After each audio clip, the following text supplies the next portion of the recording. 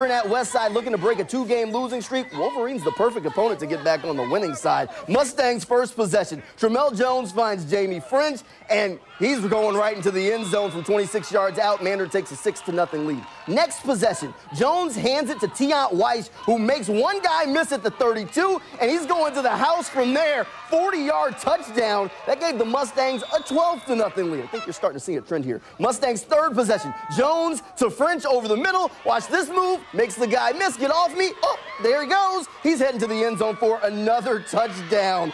That one gave the Mustangs a big lead. 57 yards out. They took a 20-0 lead there. Mandarin goes on to win. Huge in this one. 49-6.